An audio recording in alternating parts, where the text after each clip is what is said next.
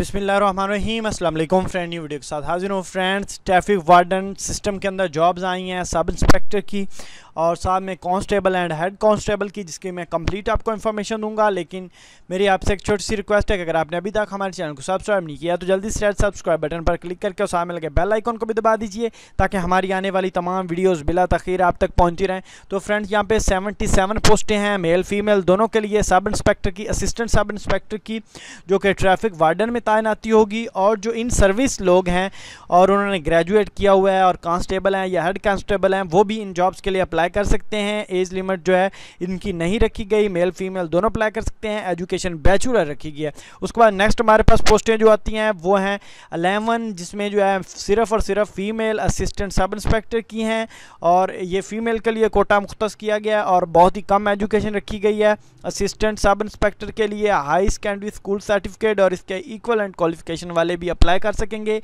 Age limit 18 से 25 साल रखी गई है। बात कीजिए अप्लाई करने की तो इस जॉब के लिए सिर्फ और सिर्फ डिस्ट्रिक्ट पेशावर के जो मर्द और ख़वातीन हैं वो अप्लाई कर सकते हैं, यानी कि जिनके पास डिस्ट्रिक्ट पेशावर का डोमिसाइल है वही इस जॉब के लिए अप्लाई कर सकते हैं। उसके बाद बात की जाए लास्ट डेट की अप्लाई करने की तो 9/5/2019 तक इसके लिए जो है अप्लाई किया जा सकता है। मज़ीद अगर आपने ये एडवर्टाइजिंग पेपर देखना हो तो इनकी ऑफिशियली साइट www.kppsc.gov.pk पर जाना है। इसका लिंक आपको वीडियो की डिस्क्रिप्शन पे मिल जाएगा।